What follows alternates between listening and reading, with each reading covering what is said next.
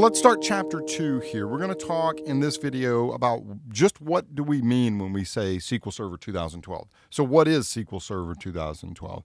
You can probably surmise from the title that this is a fairly intro-level video. Give me just a second, though, before you jump forward, because I'll talk to you about it here in just a second here. This is the start of Chapter 2, and just to give you a little bit of an outline of the chapter, we're going to talk about what all the different components are. We're going to talk about the different types of database management systems out there. We'll talk about the different languages that we will work with, not only in this course, but that are part and parcel of SQL Server 2012. And then we get into, on the right-hand side, the What's New section. So we're going to just try to talk real quickly, a little bit high level, about what's new in each of the different pieces of SQL 2012. Okay. Now, this is version 11.0. Okay, so even though we call it SQL Server 2012, it's actually version 11.0 if you look at the file versions. Okay, this is mostly what I would consider an evolutionary release rather than a completely revolutionary. If you've been around SQL Server 2012, SQL Server 2005 was a revolutionary release. It changed a ton of things. SQL Server 7.0 was a revolutionary release. SQL Server 2000 was an evolutionary release. That's kind of where we are in this case. By and large, things work the same way. You're still working with the same set of tools. But there are some new things, like we'll see user-defined server roles. We have sequence objects and lots of other things that we'll talk about a little bit later in this chapter. Now, there are some revolutionary areas of SQL Server 2012. Column store indexes absolutely would be, in my mind, considered revolutionary for the SQL Server space. The always-on availability groups are just mind-blowing in terms of how, thank you. Oh, that's exactly how it should have always been. So I'm really happy about those areas. But just from an overall standpoint, I think that this is an evolutionary release, which is great because it means we can build on that, right? We don't have to throw away all of our knowledge of what SQL Server 2008 was and completely relearn everything. Right? Now, you can skip ahead. So like I said, this is a beginner section. This is a beginner video. What is SQL Server, right? So if you already know what SQL Server is, it's totally cool to skip ahead to video number 7. In this one, that's the beginning of the What's New series. If you already know the languages of SQL Server, that's cool too. Just go ahead. You can shut it off right now. You can go straight to video number 7, and you can just kind of focus on the What's New in SQL Server 2012 here. Okay? But for the rest of you, I'm assuming that you're wanting to know the basic components. You want to know what SQL Server is, what it does, the different types of database management systems, and all the other cool stuff here. All right, so let's get into it. This is a hard question. This is a much harder question than it probably should be, I think. Okay, so what is SQL Server? Okay, it is both a suite of software as well as a specific product within that suite of software. That's the highest level, okay? But we need to start there because we have to understand what somebody means when they say, I want to use SQL Server. Well, are they talking about that specific product within the suite, or are they talking about the entire suite? Okay, so it's a little bit confusing here. Let's walk through the 4 components that make up SQL Server 2012. Okay, that's right. There are 4 components that make up SQL Server 2012. Component number 1 is called the database engine. This is your traditional product, SQL Server. So in the old days, in the 90s, gosh, wow, so far ago, in the 90s, when somebody said, I want to use SQL Server, they didn't know this idea of the database engine. This was what SQL Server was. Okay, so SQL Server is an evolutionary product in itself. It started out as the database engine back in the 90s, back in '89 really, and then it evolved to add these other 3 parts. Okay? So this is the original. This is what started it all. When you think of a database and you think of Microsoft SQL Server, this is what you're probably thinking of. Okay? So it is what is considered a relational database. Now we're going to talk about relational in an upcoming video, so I'm not going to get too detailed about that. And then, in fact, the next 2 videos we're going to focus on the idea of what relational is and kind of how all this plays in together here, right? But so here's how you can think about it for the time being. Anytime that you're thinking of tables, columns, and rows, you're thinking of the relational database side. You're thinking of the database engine. Okay? So if you're looking at a piece of a particular problem and your solution involves tables, columns, and rows, you're going to likely be using the database engine. Okay? That's, for the time being, that's good enough. Okay? It also has XML data storage, so we can store XML documents in SQL Server in the relational engine, in the database engine. We can store XML fragments. We can also take tables, columns, and rows and convert them to XML as we take the data out of the database engine. Okay? We can also store files inside of SQL Server. These are called blobs, binary large objects. Okay, so binary large objects, blobs. Okay. We can also store clobs, which are character large objects, but we only have so many bullet points that I can add in here. Okay, so the database engine, again, when you're thinking of storing data in SQL Server, this is probably what you're thinking of. And to be quite honest, most of the time when somebody says we use SQL Server, what they really mean is we use the database engine. Okay? All right. Now, the next one is integration services. Okay, so integration services, this is going to be abbreviated SSIS. All of these guys will get this. SSIS equals the SQL Server Integration Services. Okay, sometimes you'll see SQL Server IS. Okay, so the SS is for SQL Server. Integration services is a data movement tool. It imports and it exports. That's its functionality. It's not a database. It's simply a tool to move data from point A to point B. That's oversimplifying it. Probably those of you who know what SSIS's capabilities are, you're like, oh, but it can do so much more.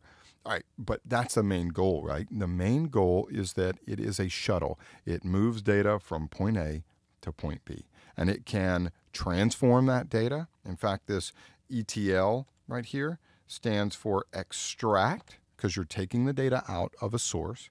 You're going to transform the data. You might need to convert 2 columns into one.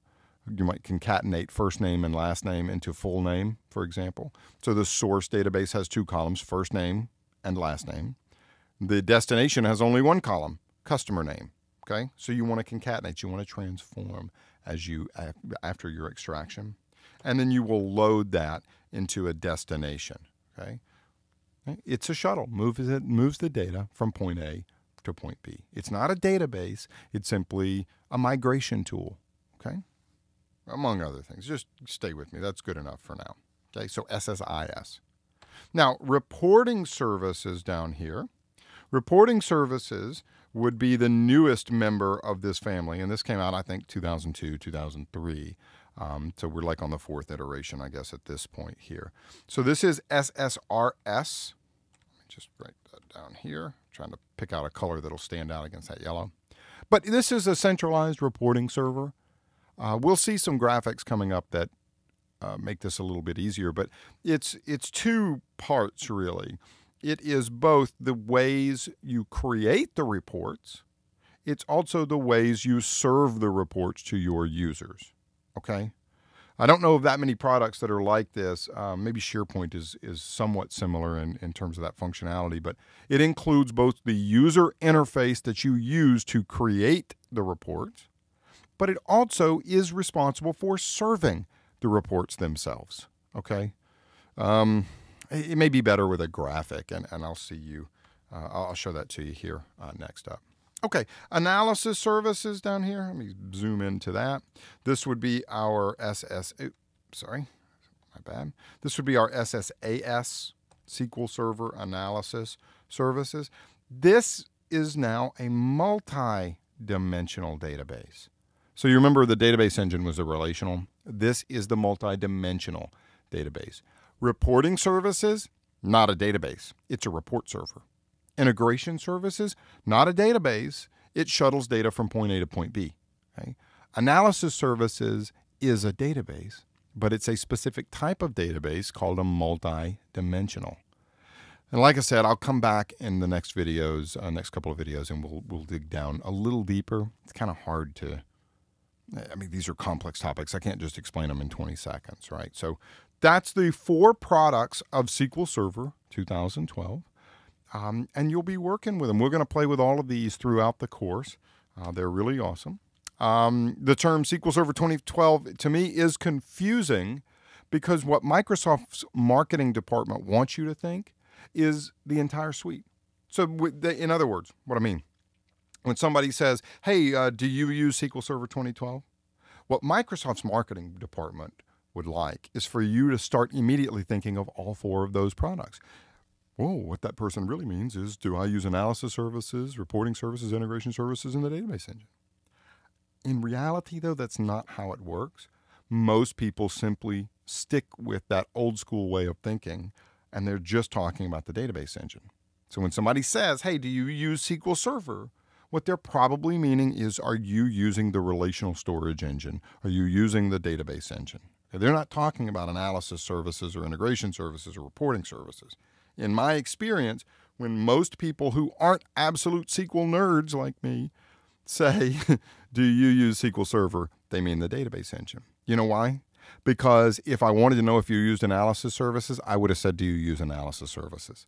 Or if I wanted to know if you used reporting services, I would have said, do you use SQL Server reporting services, or are you using SSRS? I would have been specific. If you just said SQL Server 2012, that's a generic. And therefore, I'm thinking, okay, this person is really just using the database engine or just thinking of the database engine. Okay, kind of winding down here.